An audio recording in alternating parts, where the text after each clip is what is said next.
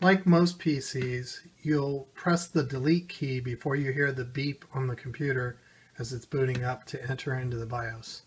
First place you'll want to go to is the Tool menu and click Internet Flash.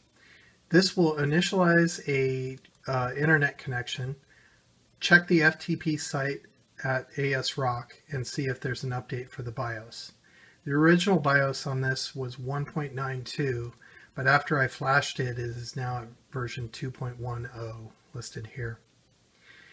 When you install a new BIOS, it's going to reset everything back to the default. So you want to make sure that you do this first and then go in and make your setting changes. After you've updated the BIOS, we're going to skip the OC tweaker. That's overclocking. This is fast enough. We don't need to overclock it. And go to the advanced menu.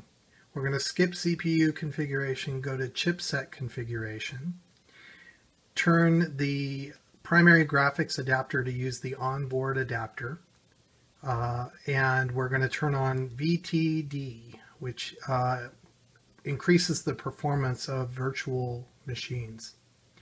Next setting is down at the bottom. We're going to turn Restore AC Power Loss. I turn that to power on so that if the power goes off in my house and when the power comes back on, the server will turn itself back on because I want mine running 24/7.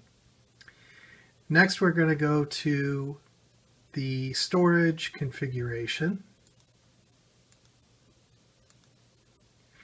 And here we want to make sure that the SATA mode selection is set to AHCI. And we're going to set aggressive link power management to enable to save as much power as possible. I'm going to turn smart on. Now down at the bottom, we're going to go to USB configuration. And for legacy USB support, I'm going to set that to UEFI setup only. And we're done on the advanced menu.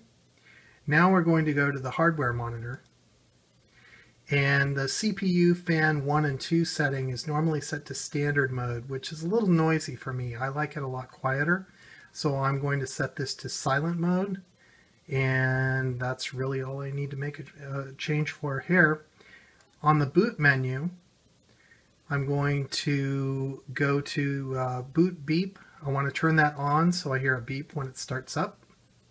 And I'm going to disable the full screen logo. When the full screen logo is enabled, it shows ASRock while it's booting up, and I'd rather just see the Windows logon.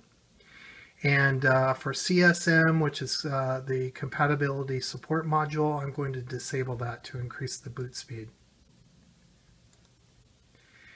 Once I've made these changes, I go to Exit, Save Changes and Exit, answer yes, and the box will reboot.